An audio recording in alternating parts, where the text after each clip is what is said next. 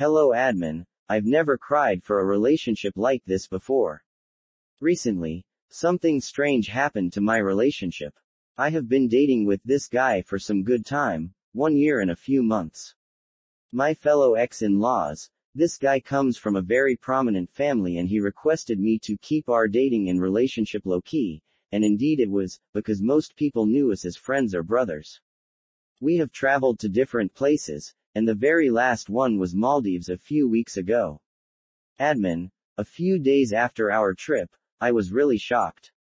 I was busy at school because I had a lot of coursework which I had to handle, so my schedule was very tight, only to find many missed calls of him. I called back and he never picked up my calls. I was like, it's okay, maybe we shall talk at night as we always do.